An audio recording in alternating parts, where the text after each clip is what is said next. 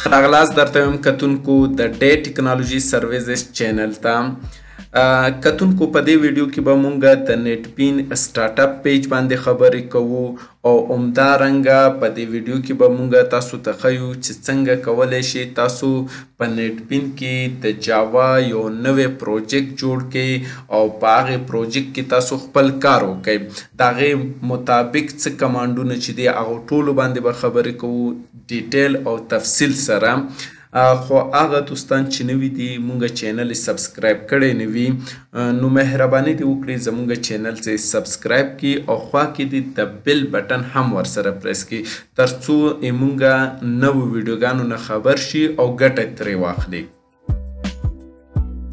چې کله تاسو نیټ بین انسټال کو را به شئ سټارټ مینو ته په سټارټ مینو کې به تاسو آل اپس ته راشئ. آل اپس کې به تاسو د نیټ بین په نوم فولډر را پیدا کړئ نو سکرول به راندې راوړئ ښکته به راشئ نیټ بین په نوم یو فولډر تاسو سره راځي په دې باندې به یې کلیک کړئ. کله مو چې کلیک کو تاسو سره دلته نیټ بین آیکن راځي البته موږ سره فعلا کوم نیټ بین چې دا هغه نیټ بینس آی ډي ای 8.2 ده ځکه اخرنی ورژن فعلا په بازار کې همدغه ده نو موږ دغه انسټال کړی دې باندې به کلیک کې تاسو سره به د نیټ بین صفحه راخلاصه شي. کله چې تاسو سره نیټ بین صفحه راخلاصه شوه او تاسو غواړئ د جاوا پروجیکټ جوړ کړئ په لومړي قدم کې تاسو سره دغه انټرفیس ډسپلی کیږي. دغه مکمل سکرین چې دلته ګورئ دا موږ سره یو سټارټ پیج یا سټارټ اپ پیج ده. بعضې خلک دې ته ویلکم سکرین هم وایي و اوپن ډایلاګ باکس هم وایي. البته په دغې سټارټ پیج کې یا سټارټ اپ پیج کې موږ سره درې اساسي ټابونه دي چې یو لرن اینډ ډسکور ده بل موږ سره مای نیټ بینس ده او اخرنی وټس نیو ده. که چیرته تاسو غواړئ چې تاسو یو نوی پروجیکټ جوړ کړئ او جاوا ټیټوریل آنلاین شکل سره تاسو وګورئ نو دغې ټب ته راشئ. که چیرته تاسو غواړئ د خپل نیټ بین کوم پلاګینز چې دي هغه انسټال کړئ او همداشان د نیټ بین څه فیچرز چې دي هغه تاسو وګورئ نو دغې ټب ته به راشئ. او که چیرته تاسو غواړئ چې معلوم کړئ تاسو سره څه شی نوي دي او کوم ټیټوریلز دي دې کې نو دې ټب ته به راشئ. اول به راشو لرن اینډ ډسکور ته. کله مو چې په دې باندې کلیک کو دغې کې موږ سره تقریبا 4 برخې اساسي دي. یو د موږ سره ټیک ا ټور دلته موږ سره مختلف ډیموګانې دي او مختلف ټیټوریلز دي. کله چې تاسو غواړئ د جاوا اپلیکیشن په اړه ټیټوریل او ډیمو وګورئ نو دغې لینک ته به راځئ.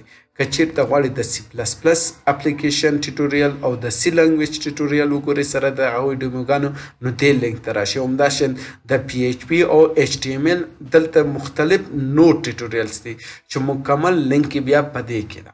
خو که چیرته غواړئ تاسو یو پروجیکټ جوړ کړئ نو دې باندې به یې کلیک کړئ. دلته موږ سره د نیو پروجیکټ وینډو راځي چې دې باندې به بیا موږ تاسو وروسته خبرې کوو. فعلا زه کلوزومه ځکه موږ تاسو پروجیکټ فعلا نه جوړوو صرف یې تاسو ته دغه انټرفیس معرفي کوم د سټارټ پیج په نوم. که چیرته بیا تاسو غواړئ چې په اصطلاح مکمل نوي کمانډونه یا هغه هر څه چې په دې ورژن کې نوي راغلي هغې په اړه معلومات واخلي دلته به راشي. اوس چې کله کلیک حتما تاسو سره د براوزر صفحه راخلاصېږي په نوم د نیټ بین ډاټ اورګنایزیشن ځکه موږ سره فعلا انټرنیټ نشته کنیکشن نشته نو د خاطره موږ ته لینک ویل کېږي چې یو آر ناٹ کنیکټډ ټو ا نیټورک تاسو نیټورک سره فعلا کنیکټ نه یې نو د خاطره موږ فعلا نشو کولی چې وګورو چې موږ سره څه نوي دي. خو که چیرته تاسو نیټ سره کنیکټ شوئ تاسو ته اتومات ښایي چې تاسو سره په دغې ورژن کې دا شیان نوي دي نو ټول تاسو کتلی شئ. بله موږ سره د کمیونټي کارنر په نوم یو لینک ده چې تاسو کولی شئ د کمیونټي کارنر مکمل معلومات تاسو آنلاین شکل واخلئ. بیا هم همدغه سایټ ده په نوم د نیټ بین او آر جي صحیح ده که نه یعنې همدا یو لینک دی د تاسو دغې لینک ته بوځي مکمل معلومات درکوي او دلته چې کوم ټیټوریل دی دا هم آنلاین درکوي. دا ګورئ ټیک کله چې دلته کلیک کو نو دغې ځینه بیا لینک اخیستلی شي. بل نیټ بین ده. نیټ بین کې ته اولنی لینک کې تاسو سره شی دی د دې پلګینز دي، کولی شئ دې پلګین وګورئ او انسټال کې اپډیټ کې دا ټول پلګینز د نیټ بین په اړه چې څه دي دلته تاسو سره هغه اپډیټیږي، کولی شئ هغه راوچت کړئ او انسټال کړئ. خو فعلا موږ سره هیڅ کوم پلګین ډاونلوډ شوی نه ده، ولې تقریبا 14 پلګین موږ سره انسټال دي چې دې کې مثلا سی پلس پلس فعلا فیچرز دغه ده او دې کې چې برحاله کوم فیچرز دغه شوي دي د HTML دي، همداشان د PHP دي، ټولز مختلف دغه دي. نو دا ګورئ ټول پلګینز دلته موږ سره انسټال دي. دې سیټینګ ده مثلا کوم پلګینز کوم دغه نه تاسو اپډیټول غواړئ URL دلته کتلی شئ، همداشان تاسو کولی شئ اویلیبل پلګینز دلته تاسو ته ښیي و اپډیټ پلګینز. فعلا اپډیټ لپاره څه نشته دی، نیټ سره به کنیکټ شي، دې باندې به کلیک کړئ اتومات تاسو ته اپډیټ راځي. خو فعلا موږ یې کینسل کوو انشاءالله په دې باندې خو ورسېدی که بله موضوع مونږ تاسو سره ده وټس نیو. خو مخکې د دې نه چې په وټس نیو باندې خبرې وکړو دلته یو بل لینک ته په نوم ده اکټیو فیچرز. دا د نیټ بین فیچرز تاسو ته ښیي. وګوره مونږ سره هماغه پلګینز فولډر ده، خو دې کې فیچرز کوم کوم دي دغه وګورئ. دا مونږ سره اکټیو فیچرز دي چې انسټال شوي دي. په دې خو ټول پوه شوئ. اوس دغه ځای کې زه دا کینسل کوم. نو که غواړئ تاسو د جاوا په دې ورژن کې څه چې نوي راغلي دي هغه معلومات ترلاسه کړئ، نو تاسو به وټس نیو باندې کلیک کړئ. بیا په دې برخه کې تقریبا تاسو سره مختلف آپشنې راځي. مثال په ډول دغه آپشنې درته راځي د ټیټوریالو او همدارنګه خپله د دې نیټ بین کوم نیو کمانډونه چې دي یا نور مسایل دي هغه ټول تاسو ته دلته ډسپلی کیږي، یا کوم بلاکونه چې کوم یو دی هغه تاسو ته دلته ډسپلی کیږي. لکه مثال په ډول تاسو دلته که په دې لینک باندې کلیک کو آل نیوز به تاسو ته راځي، صحیح ده که نه، کوم نوي دغه چې دی تاسو ته راځي. او دلته مو که چېرته کلیک کو ټیوټوریالز به راځي، او دلته مو که کلیک کو تاسو سره به بلاکونه د دې راځي. البته کنیکشن د انټرنیټ سره لازمي ده.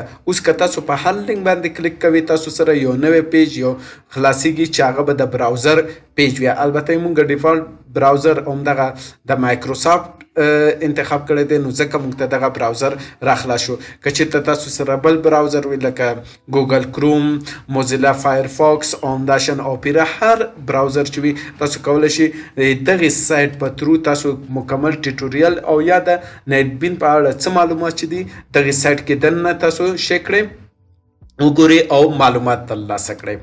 البته که چېرته تاسو غواړئ چې یو پروجیکټ جوړ کړئ نو تاسو اولنۍ او اسانه موضوع چې کومه یو ده هغه به خپله ډسکور ټب ته راشئ، په دې باندې به یې کلیک کړئ.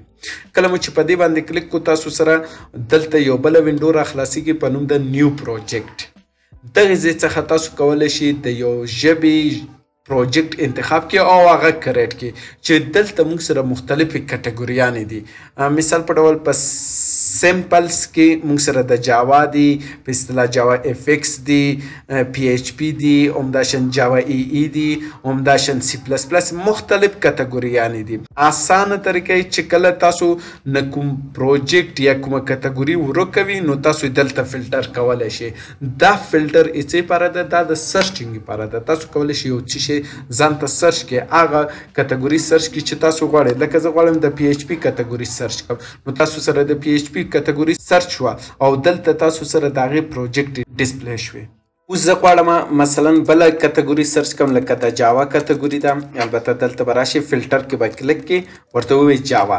اوس دلته ګورئ جاوا چې هر چېرته کنټینټس وي یعنی جاوا چې پکې شامله وي هلته به دا موږ ته سرچینګ کوي. لکه دلته هم جاوا شته، جاوا اف ایکس ده، جاوا سکرپټ ده، کوم یو تاسو غواړئ. زه وایم د جاوا کټګوري. نو کله مو چې دغه کټګوري انتخاب کړه دغې ځینه به تاسو پروجیکټ انتخاب کړئ. نو که چېرته تاسو فلټر نه کوئ، مثال په ډول ډایرکټ کټګوریانې اخلئ، دلته به څه نه لیکي، کټګوري بیس ته به راشئ، دغې ځای کې به تاسو هغه کټګوري انتخاب کړئ. زه فعلا جاوا انتخابوم. کله مو چې په جاوا کلیک کړو دلته تاسو جاوا اپلیکیشن انتخاب کړئ. بعد د جاوا اپلیکیشن نه به تاسو نیکسټ ورته ووایئ. دا یو طریقه. ګورئ موږ سره څه راغلل؟ وینیو جاوا اپلیکیشن، دا وینډو راغله. دویمه طریقې څه ده؟ که چېرته تاسو سره دا صفحه نه وه، فکر وکړئ دا صفحه نشته ده، نو دې کار لپاره به تاسو راشئ سټینډرډ ټول بار ته. په سټینډرډ ټول بار کې به تاسو انتخاب کې نیو پروجیکټ. کله مو په دې باندې کلیک کوئ هماغه وینډو تاسو ته راځي. دغه ځای کې به جاوا کټګوري واخلئ او جاوا اپلیکیشن به انتخاب کې نیکسټ به ورته وایي. ګورئ هماغه صفه راغله. که چېرته دا طریقه هم تاسو ته مشکله وي نو را به شي فایل مینو ته نیو پروجیکټ به ورته وایي. کله چې نیو پروجیکټ باندې مو کلیک کړل تاسو سره د نیو پروجیکټ وینډو راځي. په نیو پروجیکټ وینډو کې ما تاسو ته وویل چې څه به انتخاب کړئ. د کټګورۍ څخه جاوا فولډر به انتخاب کړئ یا کټګوري. بیا په دغه ځای کې جاوا اپلیکیشن. البته تاسو په جاوا کټګورۍ کې تاسو جاوا کلاس لایبرري لرئ، جاوا پروجیکټ وذ ایگزیسټینګ سورس لري او همداشان فارم پروجیکټ لري. خو فعلا په شروع کې تاسو باید څه واخلئ؟ جاوا اپلیکیشن واخلئ. دا مو چې کله واخیستو تاسو به نیکسټ کې نیکسټ مو چې کله کړو دغه ځای کې تاسو سره څه راځي؟ دغه وینډو راځي چې په دې وینډو کې مختلف آپشن دي. په ټولو به ځان پوهوئ. اولنۍ برخه چې کومه یو ده همونږ تاسو سره چې ده نیو پروجیکټ نیم ده یا د پروجیکټ نیم په نوم یو ټیکس باکس ده. دغه ځای کې تاسو چې پروجیکټ په هر نوم سره کریټ کول غواړئ هغه به دلته ټایپ کړئ. لکه زه یو پروجیکټ جوړوم په نوم د ABC. ولی ABC ماتره نه ده، دا صرف نوم ورکوم. دا نوم آپشنل ده. هر نوم چې ورکوي اختیاري ده، فرق نه کوي. مثال په ډول تاسو ورته کولی شئ ولیکئ 1 په نوم. هر نوم چې ورکوي خو داسې یو نوم باید تاسو ورته انتخاب کړئ چې هغه پروجیکټ تاسو په هغې سره جوړوئ. لکه زه یو سکول منیجمنټ جوړوم نو دلته لیکم سکول منیجمنټ سیسټم. نو دا ګورئ دا یعنې بهتره ده نسبت په دې چې ABC ورکړي یا ټیسټ ورکړي. نو فعلا چون پریکټیس لپاره زه دلته څه ورته لیکم ABC. نو اوس مونږ کوم نوم ورکړو؟ ABC. تاسو هر نوم چې ورکړئ فرق نه کوي. بیا دغه تاسو چیرې سیو کوئ؟ هر چیرته چې تاسو دا پروجیکټ سیو کول غواړئ هغه لوکیشن به د براوز څخه ورته انتخاب کړئ. فعلا دا به په دې لوکیشن کې سیو کیږي. سی ډرایو کې یوزرز خیرالله حقیار ډاکومنټس دې فولډر کې به دننه سیو کیږي. که بیا تاسو اختیاري یو بله فولډر انتخابوئ براوز ته به راشئ. براوز کې به تاسو هغه لوکیشن انتخاب کړئ. ولې زه تاسو ته پیشنهاد کوم چې تاسو کله دې لوکیشن انتخابوئ داسې یو ډرایو انتخاب کړئ چې هغه محفوظه وي. مثال په ډول که ستاسو اپریټینګ سیسټم هم خراب شي هغه ستاسو پروجیکټ ته کوم ضرر ونه رسیږي، یعنې منځه لاړ نه شي. نو دې خاطره تاسو یو محفوظه ډرایو ورته انتخاب کړئ. لکه مثال په ډول ای ډرایو انتخاب کړئ یا ډي ډرایو. ځکه ما په کمپیوټر کې 2 ډرایو دي، کیدای شي ستاسو کمپیوټر کې نو ډرایوونه وي. نو د خاطره سی ډرایو امکان لري چې کله وایرس پرې راشي ستاسو ډرایو ختم شي، ستاسو اپریټینګ سیسټم ختم شي او دې سره ترڅنګ ستاسو پروجیکټ باندې یو منفي تاثیرات خطا کوي او منځه وړي. نو بهتره دا ده دغه لوکیشن ورته چینج کړئ. خو فعلا مونږ ورته وایو چې په ډاکومنټ کې هم د جاوا اپلیکیشن دغه انتخابوم ما فعلا سیم لوکیشن ورته انتخاب کوم. بیا دې فولډر کې به دننه دا خو مین فولډر شوه. پروجیکټ چې په کوم نوم جوړیږي په هغې نوم سره به یو بله فولډر جوړیږي په نوم د ABC. هغې فولډر کې به دننه زموږ څه راځي؟ زموږ کلاسونه راځي، لایبرري، هر څه به د دې فولډر دننه راځي.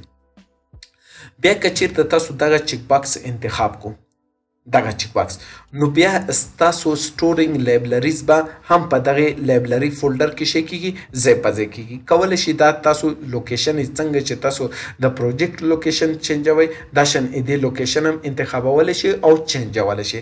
فعلا به دا ډیفالټ پرېږدو. کولی شي دا غیر فعاله هم کوي، یعنې سټورینګ لایبرري دي زه وایم مونږ سره نه وي. او بل موضوع چې کوم یو ده مین کلاس ده. مین کلاس چې کوم یو ده که چیرته دغه چیک باکس انتخاب شو پروجیکټ خو د ABC په نوم جوړیږي. دغې سره خوا کې به یو اصلي کلاس هم جوړیږي چې هغې کې به دننه د مین میتود پروت وي. او مین میتود داسې یو میتود ده چې موږ پروګرام به سټارټ د مین میتود څخه اخلي. که چیرته دا چیک شو موږ سره به د ABC په نوم یو مین کلاس جوړیږي. فکر مو دی؟ ABC دا د کلاس نوم شو او دا د پروجیکټ نوم شو.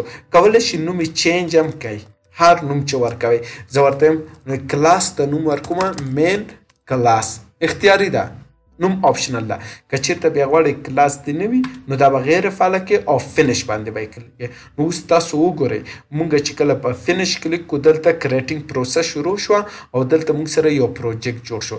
دا پروجیکټ به چیرې وي وین کې ای کمپیوټر به راخلاص شي او دغه ځای کې ډاکومنټ یو فولډر و په نوم د څه شي جاوا اپلیکیشن اے بی سی.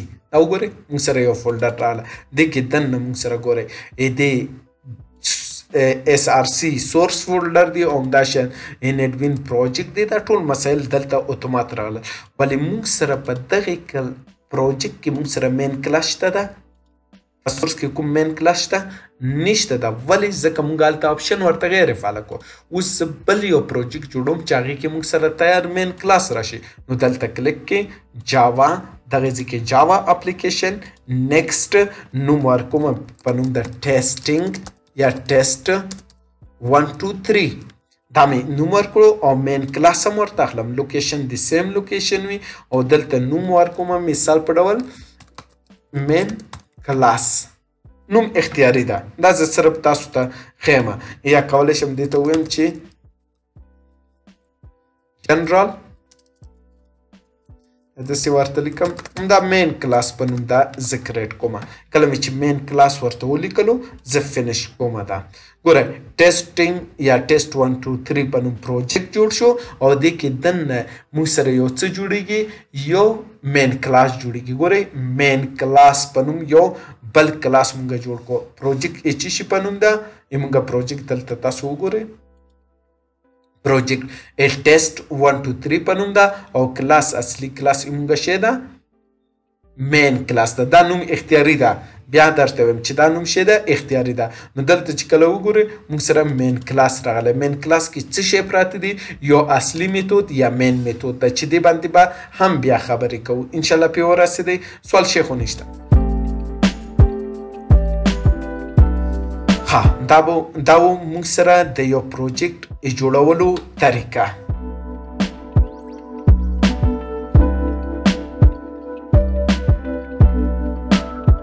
مننه کوم د ویډیو کتو څخه د راتلونکي ویډیو پورې مو په الله سپارم.